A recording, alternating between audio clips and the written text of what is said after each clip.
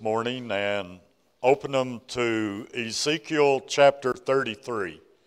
Ezekiel chapter 33. Notice I didn't say if you have your Bibles, because I'm assuming that all of us have our Bibles. We're going to look at hearing but not doing this morning.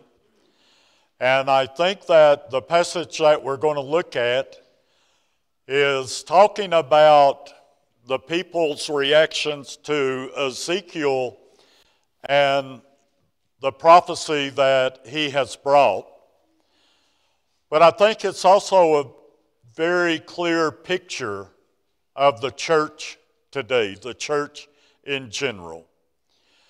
Because as we look at it and we see what they're saying, the things that they're doing, the things that are going on here, then we can understand and see that a lot of it applies to today. When we hear, but we don't do. I was thinking of another thing too, and I was thinking about a gradually declining church.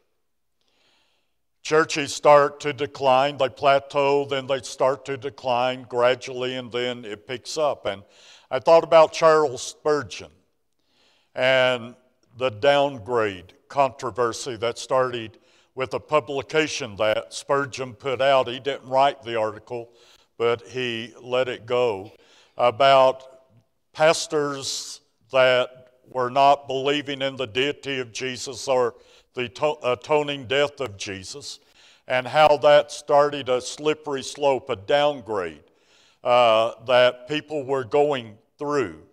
And I think that as we look at the Bible today, and we see what is said here, that we could kind of get the same idea from this. Because once we start doing what the people of Judah were doing with Ezekiel in captivity, then the same process starts here. God has really blessed Brown Road Baptist Church, and I had not even thought about this being the first anniversary while I was doing it. I knew it because I asked Linda to get these figures for me and Carolyn to get the ones that she had. So I knew it, but I just wasn't thinking about this being the first anniversary. But as I think about it, this fits in very well because God has really blessed the year that we have been here. We want God to continue to bless Brown Road Baptist Church. As a matter of fact, I'd like to see it happen even more so. But the only way for that to happen is for us to remain obedient to Him, give Him the glory for everything that takes place, and then to even become more committed than what we already are to Him and the work that He's got for us to do as a church. So stand with me as I read, and you can follow along in your Bibles or on the screen. Ezekiel chapter 33, beginning in verse 30. Now pay really close attention here to what is being said, and see if you don't see the church today. As for you, son of man, the children of your people are talking about you beside the walls and in the doors of the houses. And they speak to one another, everyone saying to his brother, please come and hear what the word is that comes from the Lord. So they come to you as people do. They sit before you as my people, and they hear your words, but they do not do them. For with their mouth they show much love, but their hearts pursue their own gain. Indeed, you are to them as a very lovely song, as one who has a pleasant voice and can play well on an instrument. For they hear your words, but they do not do them. And when this comes to pass, surely it will, then they will know that a prophet has been among them. Father, as we come to you again today, it is to rejoice. Praise you for the salvation that we have through the Lord Jesus Christ. The forgiveness of sins, of being set free from the bondage to sin. A home with you in heaven for all eternity when we accept Jesus as our Lord and our Savior. The baptism and filling of the Holy Spirit, the power that comes with Him, the teaching, the sealing, the direction, everything that you do for us. I pray, Father, that we will not be a church that hears your words but doesn't do them, but that we will serve you, be obedient to you, and do everything that you would have us to do to grow your kingdom. And I ask it in Jesus' name. Amen. You be seated. Let's think about this for a little bit this morning as we think about what God is doing and how we react to what God is doing. You see, it's not only Ezekiel that talked about it. James brings it out as well in the book of James. He says, "But be doers of the word, and not hearers only, deceiving yourselves. For if anyone is a hearer of the word and not a doer, he is like a man observing his natural face in a mirror. For he observes himself, goes away, and immediately forgets what kind of man he is or was." So we're to not only hear the word, but we're to do the word. Now, as we look at this passage, there are some things I want to bring out in this passage that is applicable to us and to the church in general, but to us because we're here. And we need to be, we say we Baptists are people of the book. We've got to be people of the book. And that means we get into the book and we read it, we pray about it, we understand it, and then we're obedient to it. Not our customs, not our traditions.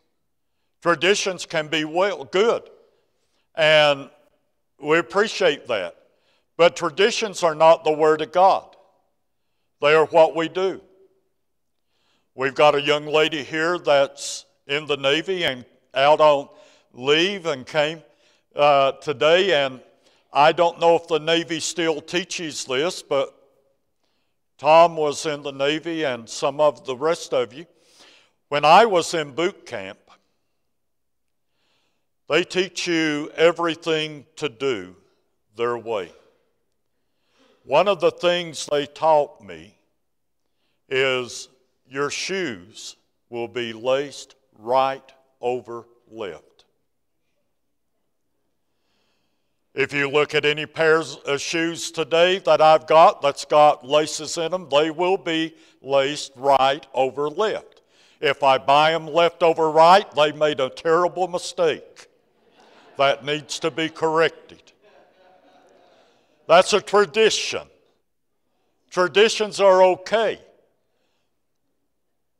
But when traditions come up against the Word of God and they aren't backed by the Word of God, then they're not okay. So when we look at this, I want you to see how this really applies to the church today. First thing we see here is the people. Now remember, The siege was already going on at Judah. A lot of them had already been taken into captivity by the Babylonians. Ezekiel, Daniel were two that had already been taken. Nehemiah, already taken into captivity. Ezra, already taken into captivity. And the city of Jerusalem was getting ready to fall, and everyone that was there would either be killed or taken into captivity as well.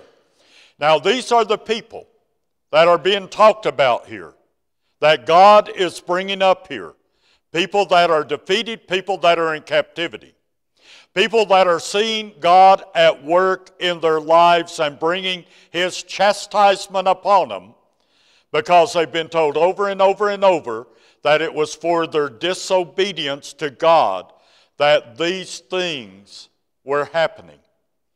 Now, as we look at it, and we see, first of all, the people really liked the preacher.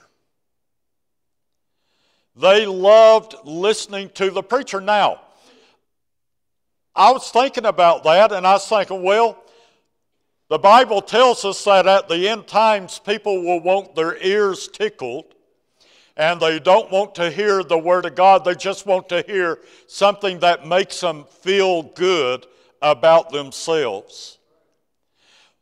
But then I thought, well, that's not the message Ezekiel was preaching. Ezekiel wasn't a health and wealth preacher. Ezekiel was preaching doom and gloom.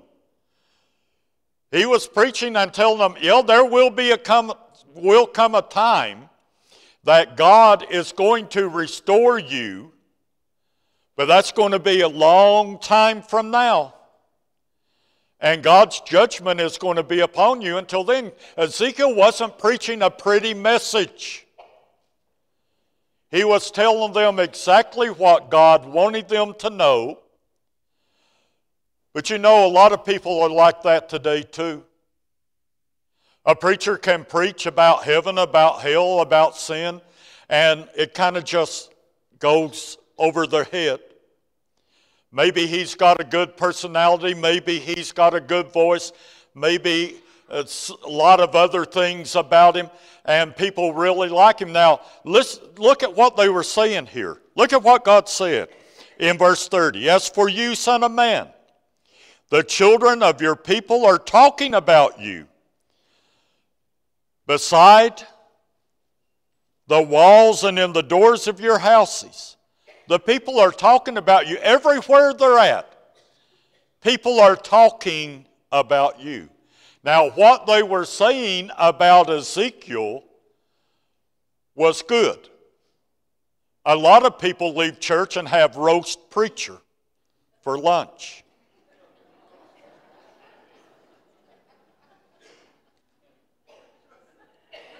I hope you're not one of them. Or it gives you a sour stomach if you do.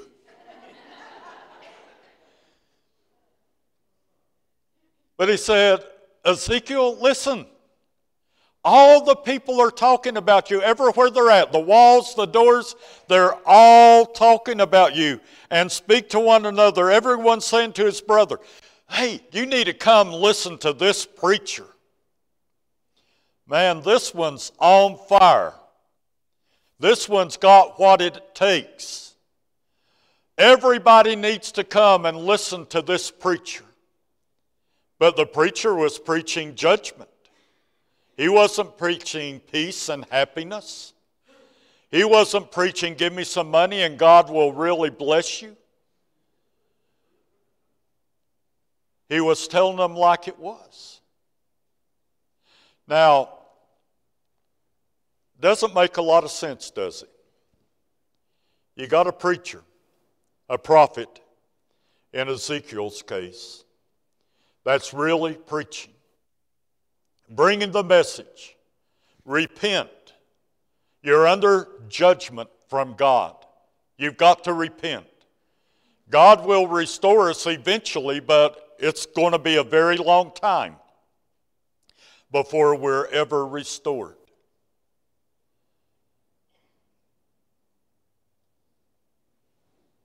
But the people wanted to hear it. And they wanted to invite other people to come. Why wasn't there a change in the people? If they liked the message so much, why didn't they change? Why didn't they repent? Instead of just saying, boy, we got the best preacher around. Everybody ought to leave wherever they're going and come and hear this preacher. He preached, but it made no difference to the people. They were stuck where they were at. They wanted to hear it, and they didn't mind hearing it, but it didn't make any difference to them. And it never had an effect on them. How many people today will go out of churches all across this country and around the world and pat the preacher on the back and say, boy, you really did it today. You really let us have it today. You stepped on my toes, and you probably stepped on the toes of most other people. Now, think how impossible a statement that is. Tom and Kathy are with us today. Now, suppose Tom comes up to me after church and said, boy, you really stepped on my toes today. But yet I don't leave this platform. How could I do that? And we all know it's the Holy Spirit's conviction. It's not me. But they would listen to Ezekiel and they would, boy, you're the best. You really lay it on the line, Ezekiel. You let us have it, Ezekiel. But it doesn't make any difference in the person's life. You know, I want Brown Road to grow. But when I pray, I don't pray, Lord, send us greater numbers. I pray, Lord, help us grow spiritually. When we grow spiritually, the numbers happen. We don't have to pray for greater numbers. We just need to grow and become more like Jesus. And the more like Jesus we become, the more the numbers will increase in the church. It's just natural. It's the way it is, the way God works.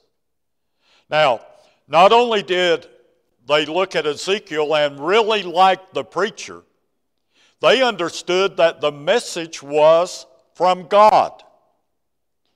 And look again at verse 30, the last phrase of verse 30. Please come and hear what the word is that comes from the Lord. They not only liked Ezekiel's preaching, they understood that the message that he had came from God. It wasn't Ezekiel's message. It wasn't something that Ezekiel sat down and thought, well, I need to pick out a topic that I can preach about next Sunday or Saturday for him. I need to pick out a topic that everyone will like, or I need to pick out a topic that's going to be a real hard hitter or something like that. No, Ezekiel's message came from the Lord.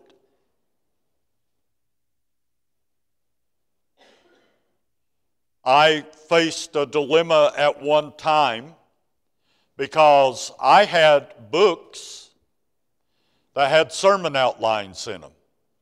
One of them that was probably 20-some volumes, the illustrated sermon outline thing or something like that. I mean, man, you could go to any verse, any passage in the Bible, and there'd be 10, 15 sermon outlines and illustrations to go along with it. So when you're sitting there and you're thinking about a sermon for Sunday and nothing's coming to you, right there's 20-some volumes. up there. Now, I'm not saying that's bad, because a lot of preachers have them. But I sold mine. Simply because when I preach, it needs to come from the Lord. It doesn't need to come from someone else's. And I know all the arguments. Well, God inspired it once, it's still inspired forever. God inspired it for that person, not me. And listen to what the people were saying.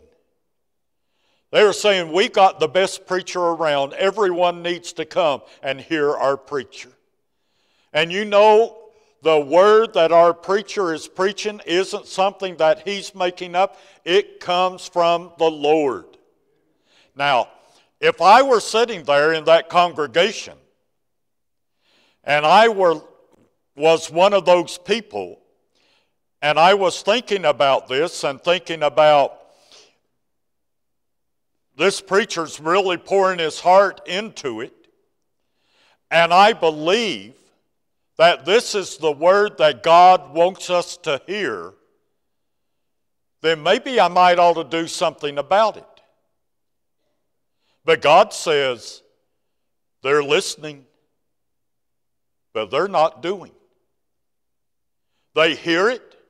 I bet you, if I were a betting person, which I'm not, there's got to be a better phrase than that. But it's not coming to me.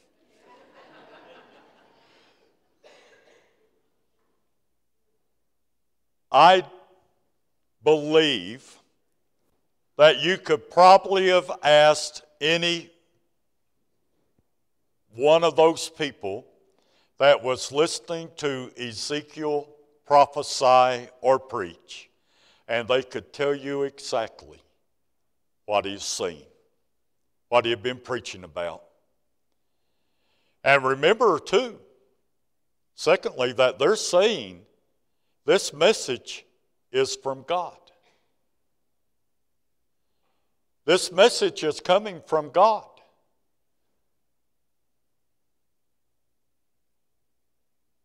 So I would think that there should be some action. If I really believe that what that preacher's saying is coming from God, then I might ought to start changing the way I act and maybe the way I believe, so that I can be pleasing to God and not displeasing to God. And then we have just total disobedience to God. I hear it, I believe it's from God, but it doesn't make any difference. I know everything that there is to know about it, but I'm not changing. I am the way I am. This is the way we believe. Boy, the Pharisees had a big problem with that, didn't they? The Jews had a big problem with that. The early Christians that were saved, that were Jewish, had a big problem with that, because they had to change a lot of things that they believed and that they had been taught ever since they were babies.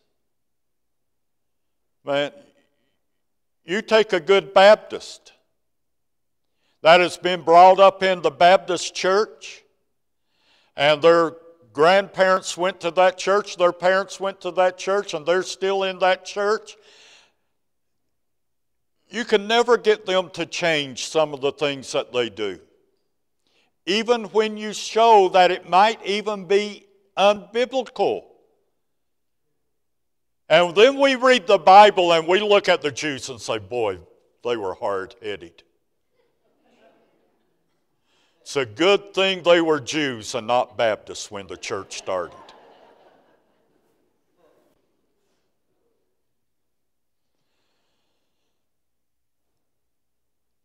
There are three things here I'll cover them kind of quickly. 3 things here about disobeying the Word of God or not obeying the Word of God. They didn't exactly disobey, they just didn't obey the Word of God. So it's not something that they overtly did, it's something that they overtly failed to do in serving God. It denies the authority of God. If I look at the Bible, I read the Bible, or I hear some preacher or teacher teaching, and I know that it is coming from the Word of God, and that God is using that, God is speaking through that, and I fail to do what is being said that I should do, then I am denying the authority of God. If I fail to witness when the Bible says that we're to be witnesses, I am denying the authority of God. I'm saying God doesn't have the authority to tell me to do that.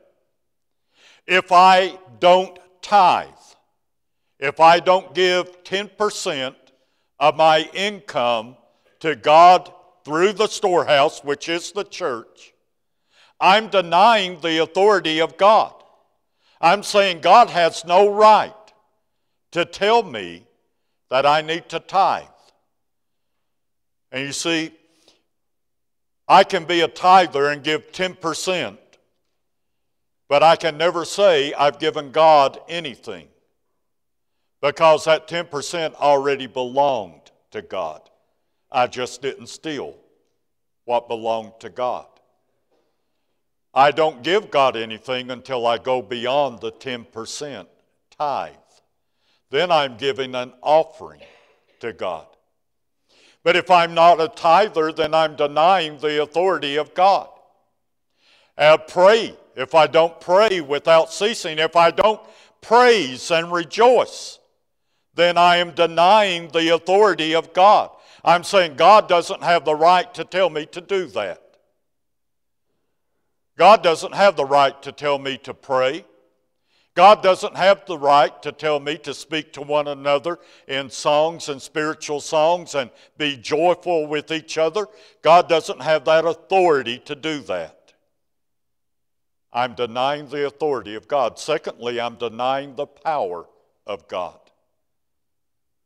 When I say I don't have to do what God wants me to do, or yeah, God wants me to tithe, or God wants me to witness, God wants me to do this. I know all that, but I can't be a witness.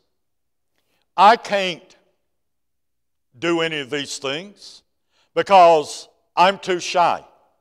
I'm too much of an introvert. I've told you all this before. Those of you that have been around a while, you know how much of an introvert I am? I'm kind of coming out of it just a wee little bit. I am such an introvert that whenever I got up enough courage to ask a girl out on a date in high school, I'd go to her house, knock on her door. She'd open up the door. I'd say hello. We'd go out. We'd go back to her house. I'd say goodbye, and those were the only words she heard all night long, because I couldn't talk to a girl. That's how much of an introvert I was. But yet God called me to be a pastor. So you see, it's not up to you, it's up to God. If God wants you to do something, God will give you the power to be able to do it. And God has said that you are to be a witness. So don't say, I can't witness because I'm too shy or I don't know what to say. You're denying the power of God. Whatever God has called you to do, whatever mission that God has given you to do, God is going to give you the power to do it. And the third thing is we're denying the consequences that come with denying the authority and the power of God. The consequences were, they were under the chastisement of God Almighty.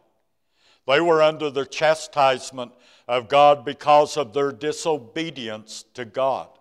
Now look at how God ends this passage. Because this is God speaking to Ezekiel here.